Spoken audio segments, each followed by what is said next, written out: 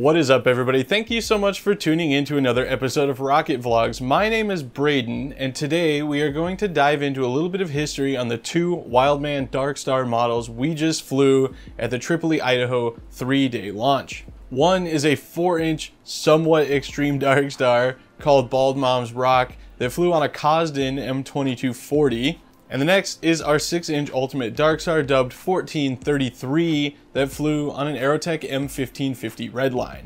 So, Bald Mom's Rock, that's something we get asked about quite a bit when we have the rocket out and about, the gold ribbons on the side and everything, and it is a long-term project that has been involved in my family for a very, very long time, and it stems with me being a kid with very little money trying to pursue flying rockets, and a kid with a very young cousin who had cancer. So we wanted to build a rocket to benefit the St. Baldrick's Foundation, which is a foundation that raises money for research and awareness for childhood cancer. And like I said, we didn't really have the money for this kind of project. It was also trying to find a way, being the ever entrepreneurial kid that I was at the time, to get a big rocket and my dad be able to get his level 2 certification with it, and level 3, which we'll dig into here in a second, and also benefit this charity that we were pretty focused on at the time. Unfortunately, my cousin is still with us. He made it through his battle.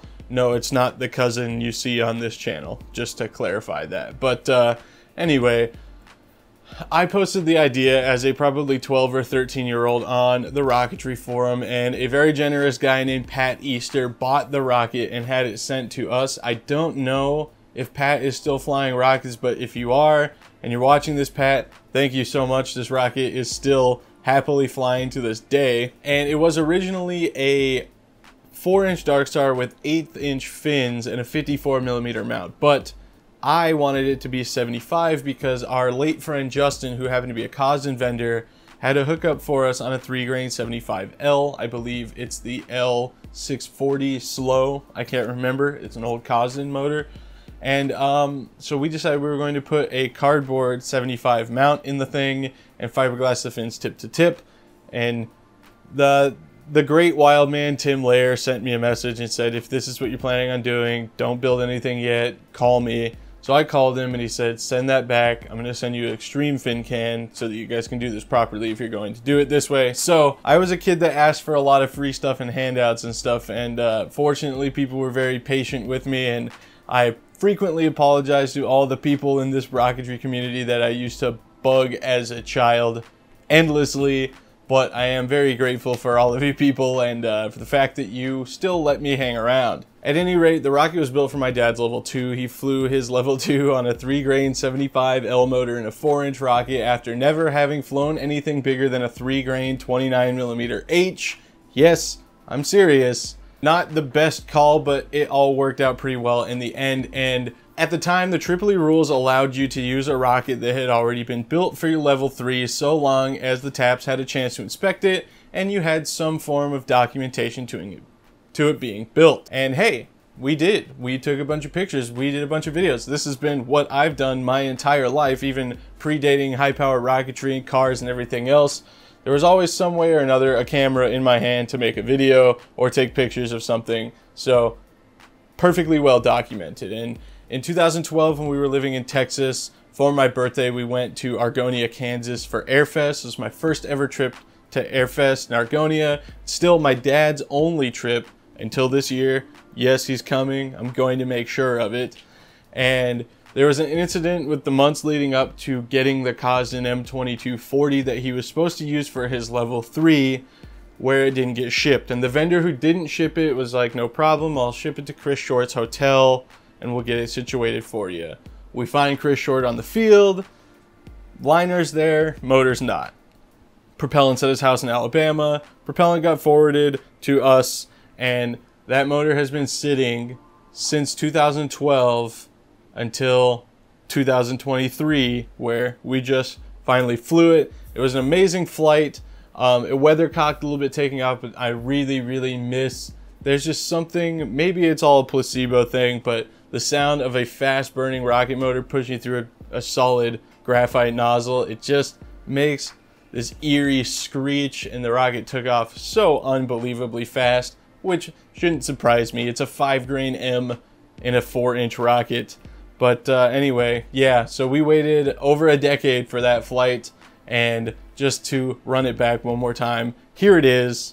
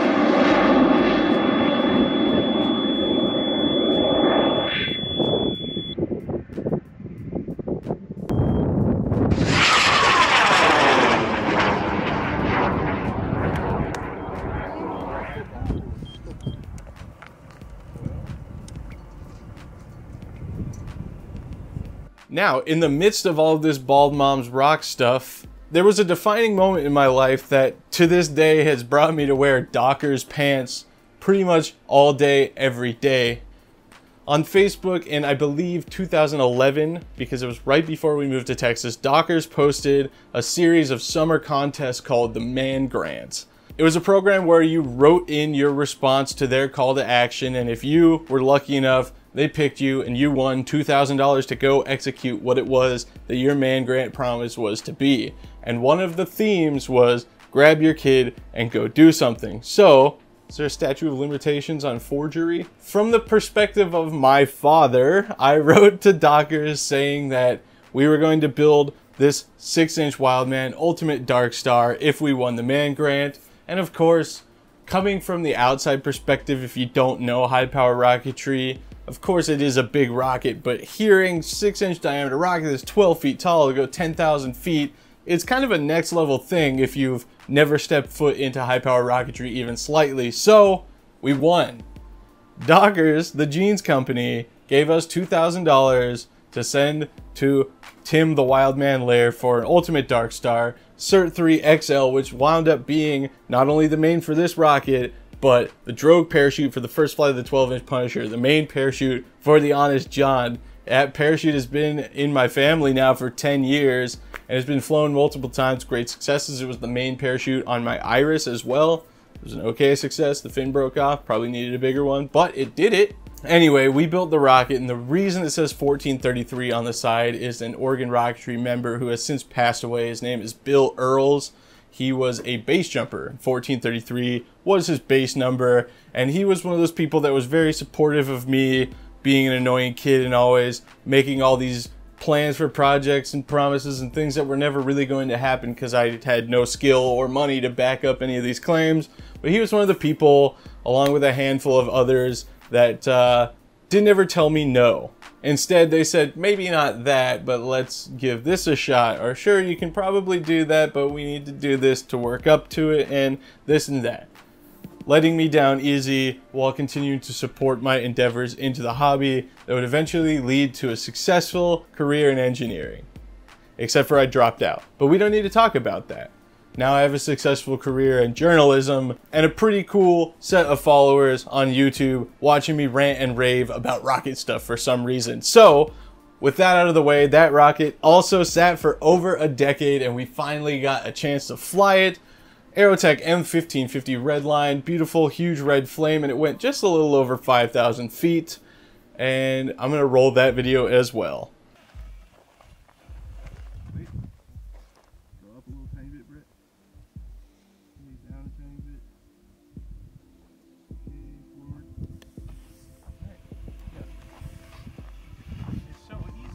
Yeah. Yeah.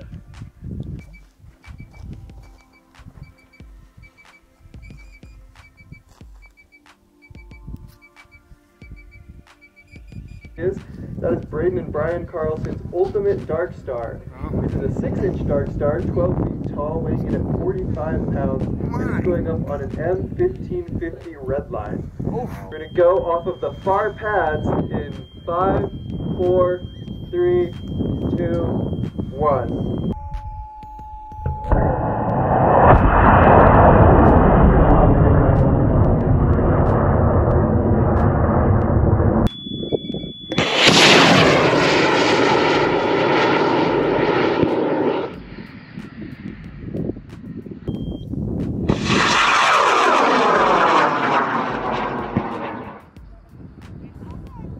Maybe 8. You just missed the clouds. Yeah. Now it's gonna go right into the rainbow though. Nice flight. There you go, ladies and gentlemen, the 2 Wildman Darkstars that were not really paid for by me or my family, that belonged to me and my father, and finally got to fly after a decade. One had flown several times before, but we finally got to fly the M motor it was destined to fly on in 2012, and everything went flawlessly on both counts, so I could not be happier with that result. And in the spirit of Bald Moms Rock, I'm going to put a link in the description to the St. Baldrick's Foundation. If you feel like contributing money to a charity, why not this one? It's a very awesome one. The ribbons on the side, I believe, is 7. It's representative of the amount of children who die from cancer every day, and you get to contribute as much or as little as you want to helping put an end to that. Thank you all so much for tuning into another Rocket Vlogs video. I especially want to thank my Patreon supporters whose names are rolling across the screen right now. If you want behind the scenes looks at what projects I've got going on, early releases and videos and special content, check it out at patreon.com/rocketvlogs. You guys are very much appreciated right now because my camera just decided that the mic jack that I use every time I touch it doesn't work anymore. And if you're a Patreon member, you know what just happened at my job. Unfortunately, 11 people were laid off from my company. I was not one of them, but my position that I had before was dissolved, so I did take a little bit of a pay cut. So probably not going to be able to keep flying 5 M motors a year, but you guys just watching the video, pressing likes, and especially all of my amazing supporters on Patreon are continuing to make these things possible. And if we keep growing the way we are, I don't see us having any issues with some more awesome rocket projects. Whether or not they're powered by M motors, we're still going to have some fun. To round this all up, don't forget to press the like button and leave a comment. It's a lot more helpful for the YouTube algorithm than you think it is. We waited over a decade to fly these 2 Darkstar flights, and it went perfect. My name is Braden Carlson. You just watched a Rocket Vlogs video, and I will see you next time.